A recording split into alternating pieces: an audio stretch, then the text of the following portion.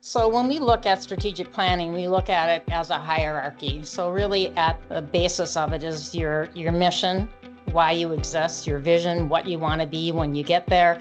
And then you have a strategy statement like we talked about that sets the direction.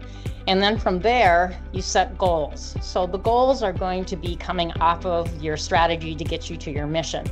And so goals are going to be broad, long-term statements that you're going to work from that provide an overall direction from the strategy. And then from there, you have an objective, which is more of a measurable step to achieve that goal.